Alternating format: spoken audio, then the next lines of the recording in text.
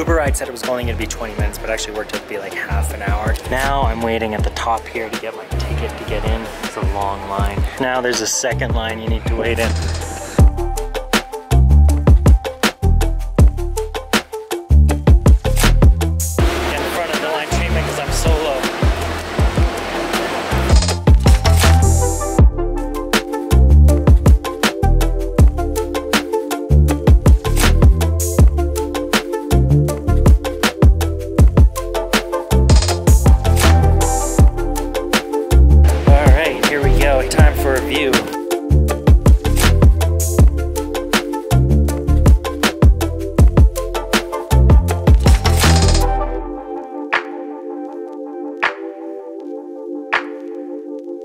Pichincha.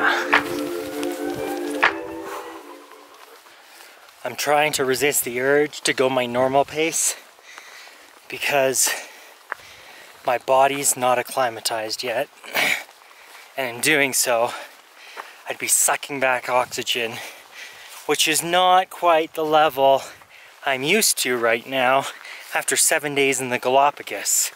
Sea level, that is. Hey look, horsies. Alright, if you did want to hike the volcano head, which is back there, and you're really gassed on your first initial effort here off the chairlift, you can rent these horses. I think it works out to about 15 or 20 bucks to take a horse on up there. Saves you slogging by your own feet.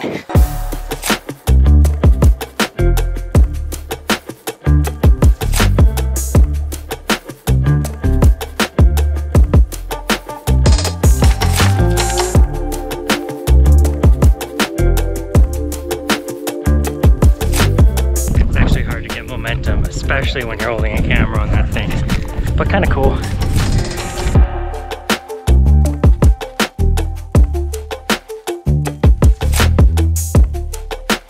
I'm gonna hike that switchback. Definitely short of breath. I should take the steps up the switchback. I'm like halfway there. It really sucks because this thing is so close to downtown. You figure you just kill it in one day, like the day you get here. But having to acclimatize is really a bummer. Especially if you come from parts of North America near the coast or sea level, close to sea level like we are in Toronto. Just gotta take it super slow. You do get really lightheaded as you try and suck back oxygen. Oh God, look at these troopers. I wish I lived in a high altitude place so I could do those as my run.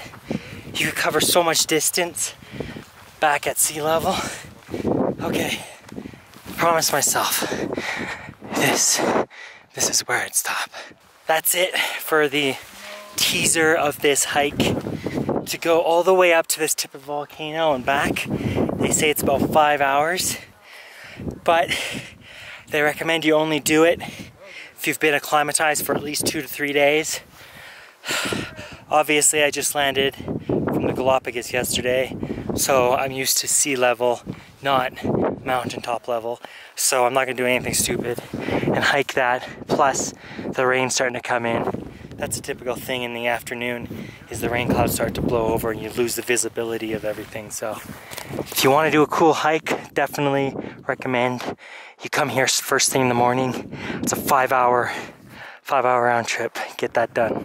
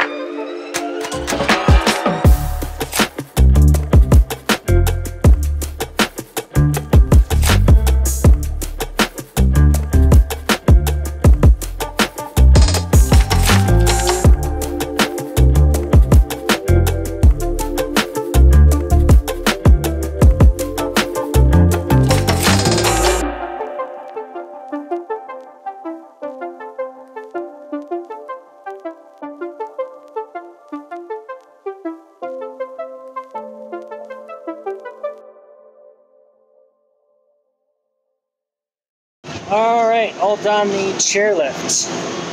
Teleferico. I think I'm gonna head back into town and start my tourist shopping right now. Trying my hand at cheese trees. They taste like watered down cheesies. Okay, my Uber doesn't have enough money to enter the parking lot, so I'm running down the hill to meet him at the entry gate. Okay. Almost there.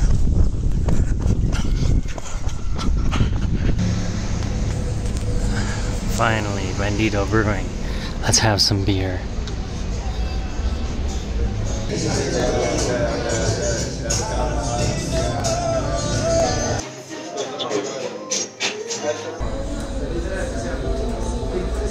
Bandito Brewery.